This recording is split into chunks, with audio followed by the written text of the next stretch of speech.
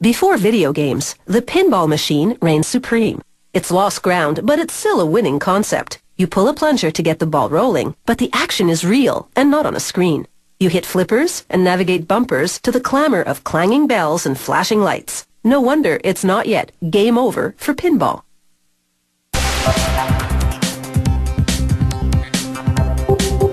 The game of pinball is unprogrammed and unpredictable.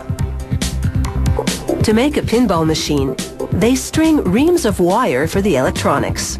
There's more than 3/4 of a kilometer of it in one pinball machine.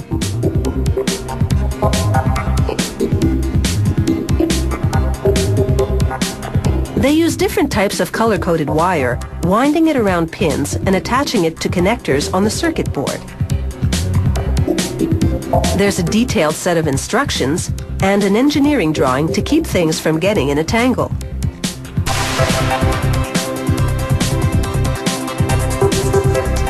They remove the wires in loosely tied bunches.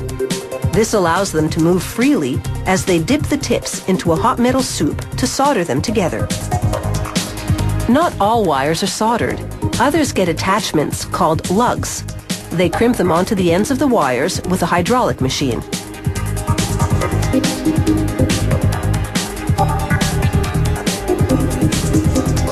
These lugs will be used to connect wires to attachments on the playfield. They hook up the cable to a testing board and check every circuit.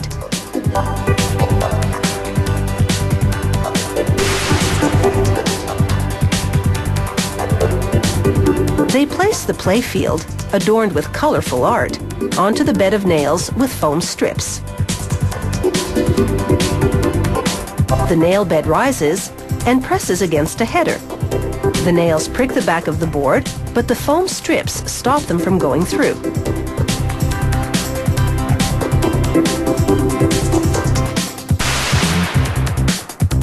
These nail holes will serve as markers for installing pinball targets and tactical features on the playfield. Next, they drill a few holes. Then cover the playfield with a metal template to drill more holes. These will be used to mount some of that pinball gadgetry onto the playfield.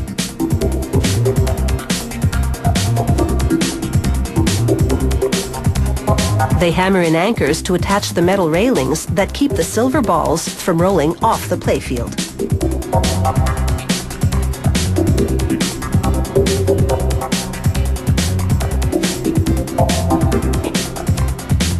There's a lamppost, followed by some plastic bumpers. They install 115 flashing lights. Now it's time to permanently attach all that wiring. They solder some directly onto the board and fuse others to switches. They bolt a speaker into the cabinet for some major sound effects. This spring-powered plunger goes in next. Without it, you couldn't take your opening shot.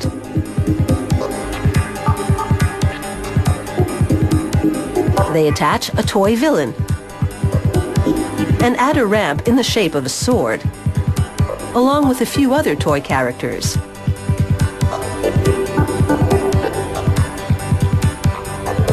It's time for the inaugural run. They roll the pinball into every target and mechanism to test the switches. There can be 70 switches in a game. They press all the buttons as a computerized system diagnoses any malfunctions.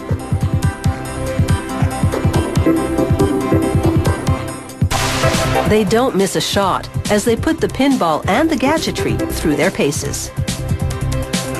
If everything works, they slide the playfield into the cabinet.